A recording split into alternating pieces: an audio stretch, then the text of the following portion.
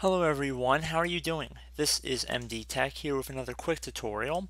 In today's tutorial, I'm going to show you guys how to hopefully resolve if your USB flash drive says it's full but it actually is empty, or there really are not any files stored on your flash drive. So this should be a pretty quick tutorial and we're going to jump right into it.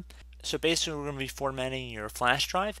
So anything that's stored on your flash drive will be removed by following this tutorial. But without further ado, let's jump right into it.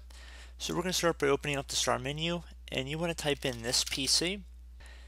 Best match should say this PC right above desktop app. On Windows 7 devices, just type in computer. I believe that would also go for Windows 8 computers as well. So we see we have our flash disk right here. What you want to do is just right click on it.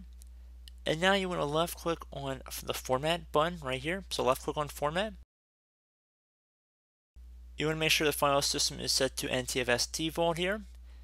And then make sure format options underneath quick format is checkmarked in here, and then left click on start.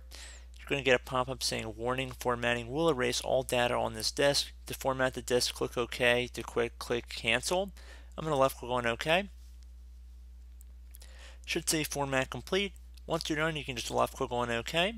You can close out of here, and hopefully you should be able to access your flash disk or flash drive, USB stick, however you want to call it, once again. So as always, thank you guys for watching this brief tutorial. I do hope I was able to help you out.